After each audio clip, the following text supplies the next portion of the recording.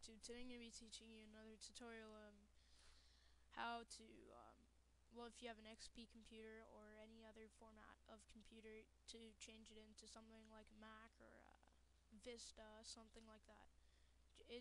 But it doesn't affect your programs. It's just, it affects the way they look. It's like if you have a car and you paint it a different color, that's basically what it is. It's not going to change the way your car runs, it's just going to change the way it looks.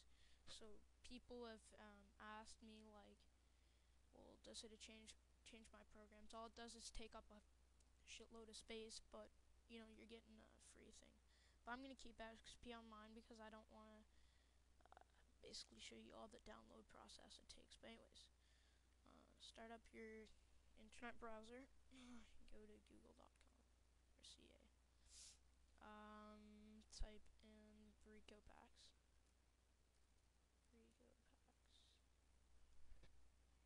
So crystalxp.net. Brico Packs. Now it brings you to the Brico Packs right away. Usually you have to click Brico Packs, but anyways.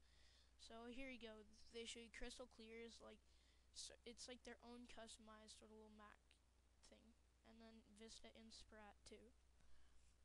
This is like basically one of Vista. There's Longhorn Inspirat. It's sort of like Vista with other things, and you get this cool little toolbar at the top of all your programs. And then I like Crystal XP. This one's really neat, probably one of their best. And you can look about Brico Packs and other things because they're really, so far I think they're harmless because it's been downloaded like millions of times.